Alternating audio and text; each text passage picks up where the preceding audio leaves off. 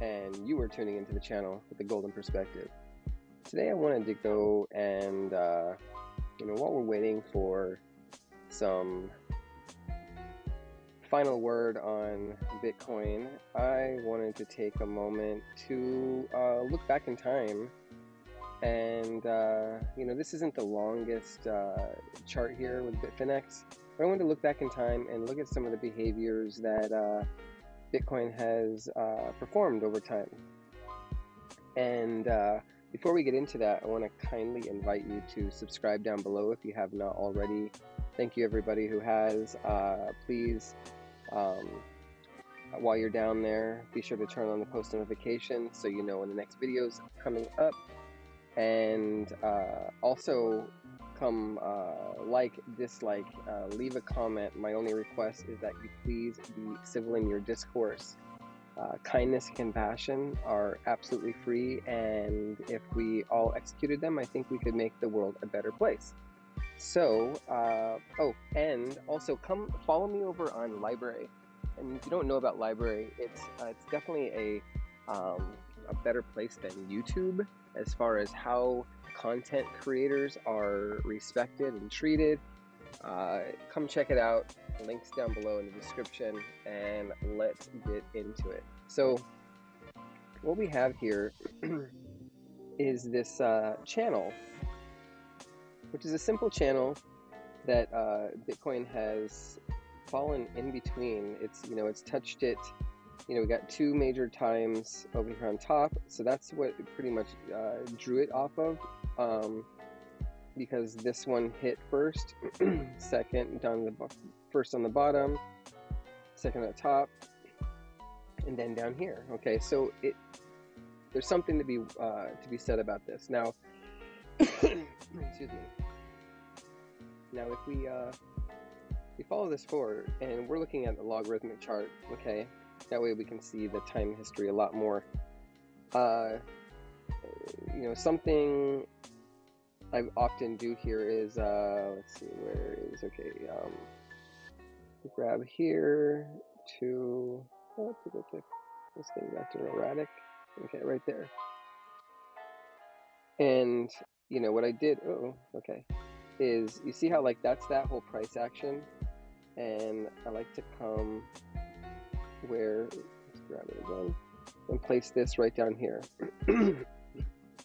Now, of course, not everything is going to be the same, but we look for similarities, we look for confluence, and we started off pretty much the same, but then we started to take off a lot more. So that's what tells me that this journey is it's early. It's a lot sooner than we had expected before. Okay, so I just want to keep that in mind, and I'll leave this up here a little bit. I might move it over, but we'll just set some points here. If we come up and touch the top of this, we're talking about close to a $500,000, $500,000 Bitcoin here. That would be fantastic, right? And just looking at a couple points here, this midline here, which we've already crossed, kind of early, had us at 75, which is a number a lot of people are throwing out there as next target, 72, 75. Now, I would agree, as an upside target once we get through everything else here. Let's take that off now. Oops. Something else I want to bring up, and we're looking at the weekly chart just so we can fit all this in, is we're put up some moving averages here. Look at things over time. Now this is showing we have the 21-day as the yellow, the 100-day, and the 200. So now it's 21 week, 100 week, 200 week. Okay, and it looks like, what's going on here is that we're coming back to probably look at testing this 21 week now, and this is not a scary thing. Okay, it comes up to the top of this, like, what else do we have in the past, nothing, right? Because Bitcoin's never gotten this far in the past history. This is the most recent history of this price action. And let's see, how has the 21 week been respected throughout this? Now, if we're calling this the end of the last bear market, which was the big COVID crash, okay, this was, well, I guess this would really be the end of the last bear market. This was the first wave trying to come up. This was it, testing it back down, and it held its strength. Within that time, it really bounced back up because there was a lot of previous support built throughout this time period. And we continued back up. Now, when we did, as soon as we crossed above that 21 week moving average, we moved up and we came back and we hit it once. Now, if this is the second touch, okay, fine. Let's go back in time and check to see how this is done. Now, even if you wanted to consider this, we still moved up, and even if you want to consider this a touch and a poke through, when we zoom out, that's probably fine. That's not a big deal. In fact, we see something like that happen over here, coming up, back down through. Okay, so we could or could not call this a touch, but let's not for now. Let's just say this is one, and if we come up here, this would be number two. Now, everything over here, this here is the last, 20K in the end of 2017. So if we come in and analyze how many times since it broke out of this, so we came back, we could call this 1 and 2. Let's even just say this is 1, okay? And then 2, 3, 4, 5, almost 6, okay? And then it went on the blow off top. So if you think about that, okay, and this one doesn't really have that same kind of action, but we could even, we could try and let's say make a new chart here and bring up the BLX, which has the oldest amount of data. Where are we? Okay, oops. Loading. Okay, here we go. And I don't have this. Okay, so let's put on a moving average, and let's change it to the 21 so we get the same thing. Let's just even make it this so we can see it better. Okay, let's go back in time. We're going to logarithmically look at it. Okay, this is where we looked at it before. We looked at these 1, 2, 3, 4, 5, 6 touches, and on the 7th one it broke through and stayed down below. Okay, so let's go back to this cycle. Okay, so that would be inside of this range right there. We got 1, 2, 3, where it kind of poked through. 4, yeah, so on the 4th one, we have a 4, and then a 6. Now, do we have anything before that? It's going to be tough because, the moving average didn't have time to catch up yet, but it looks like we had a, like maybe if you were to back this up, like this would have been maybe similar to like a first touch, and then a 2, and then 3. So we went 3, 4, and then 6, right? Let's come back over here now and stay within the last trend. So you almost see that what we've seen so far is that the number of touches has increased in each cycle as it keeps testing it through. Now, if this is only potentially the second touch, then we got a big road ahead of us. So I would just keep that in mind, because when you keep seeing these big corporations trying to come into Bitcoin,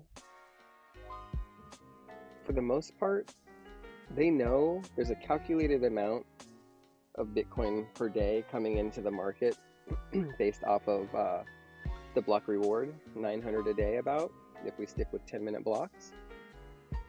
The rest of that has to come from those who already have it.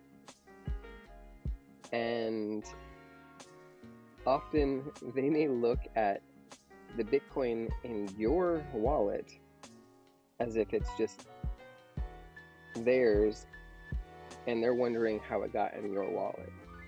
Kind of like the United States considered the oil in the Middle East. How did our oil get under their land? How did my Bitcoin get into your wallet?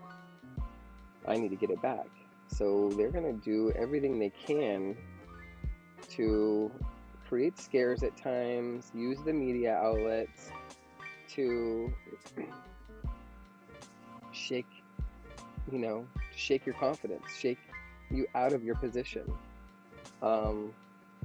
So, unless you are really solid at this, don't trade more than,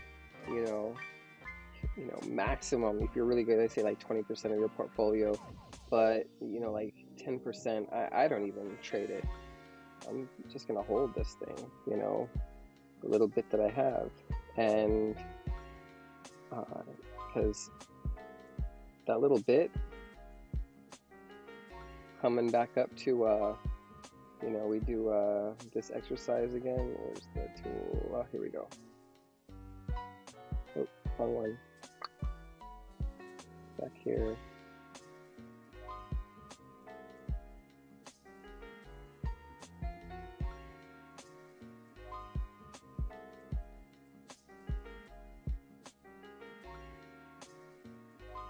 We can place that down here, and we look at a, July of 2020, 2023, we could even push it out. When is the next halving? I got a chart here outlining that. We have it somewhere in February of 24. Okay. And so if you consider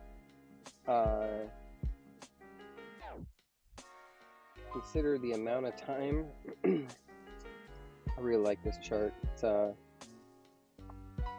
something I created. It has all the halvings, with a vertical line going through it. You consider all this, typically the correction period is longer than the bullish period. It happens within the first 1/3, maybe even, I don't know. Yeah, it looks like about 1/3 from the eyes. So we look at this and we think about the 1/3. So, we could be early. We could be, around to, the end of 2021, early 2022. This would be the halfway point.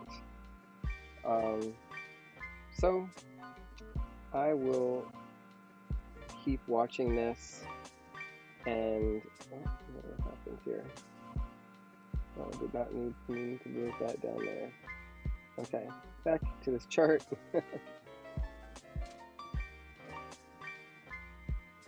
I'll keep my eye open on how this is hitting, because logarithmically, this is not. Let's even look at what kind of price rise we had from top to top. And if we were to take this same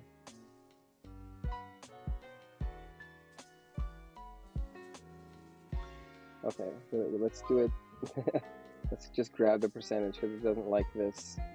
So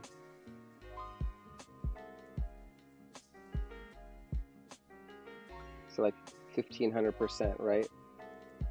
So let's take that. You know, these are just tools to estimate. Let's grab 1500%. Oh, right about there. This is even lower, 326. Okay. I feel like this is all reachable. So be smart with what you're doing out there and have patience. All right, everybody. I love you. Take care. Follow me on the library, and I will see you around. Peace.